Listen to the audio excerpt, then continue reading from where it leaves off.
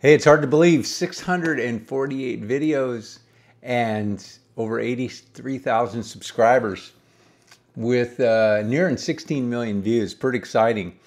So I am working on the PTSU, that's the Paulk Total Station Ultralight. That's because it's being made with the Moreland Ultralight plywood. Got the horses done, and I'm pretty happy with that. I had to narrow them down a little bit, but I kept the width uprights and everything the same. I made them metric, so I made some adjustments, but it was real minor. I went with the strap like we're doing on the Paulk compact bench, single strap in the middle that's adjustable. Door hinges for instead of straps here, and then on the bottom slots that the door hinges stick up and go into. And this simplifies the making of the horse. Eliminate a couple of these. I've got 3 dimensions to be concerned about here, and I could fill this in. I could go in and get on this top and do the line tool, fill this in, turn on the x-ray view and do that, and then turn off the x-ray view. Then I can come in and push pull this up, and then I can turn back on the x-ray tool, and I can go in and erase lines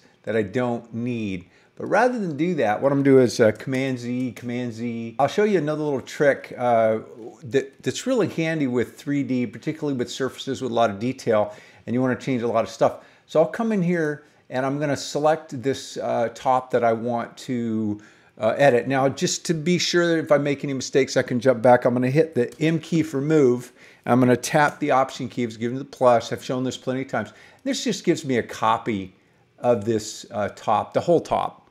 And that then leaves my top here undisturbed, and I can then delete this once I'm comfortable with my changes.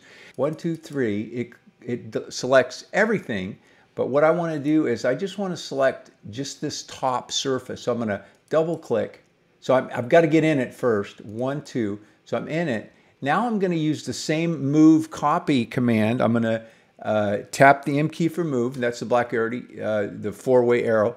Tap the option key. Use that all the time. I keep repeating it, but it's such a, it's those keyboard tricks that, you should learn those. So now I have just the top surface. And so all I need to do now to get rid of these 2 outside ones is just, I got to make sure I'm in that surface, so it's highlighted. And I'm going to tap the L key for the line tool, and I'm going to get rid of that one and this one. Select that and just tap delete. I can do the erase key or that, either way.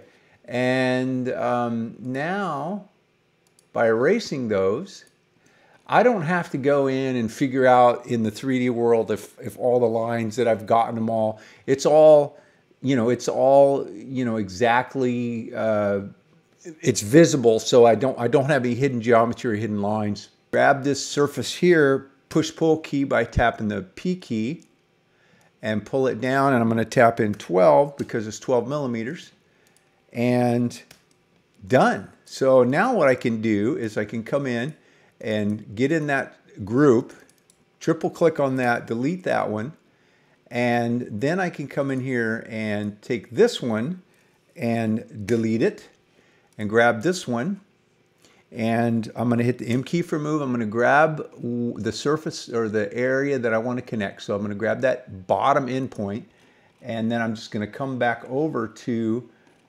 and just put it right where it goes. It'll lock in. You can see where it sort of jumps to that point. It takes a lot longer to tell you and show you and all. I mean, I could have had that all done and back in 30 seconds. Shop time is coming, and I'm looking forward to making a little sawdust. Hey, if you like these videos, be sure to give me a thumbs up. Hey, thanks for taking the time to watch. Have a great day.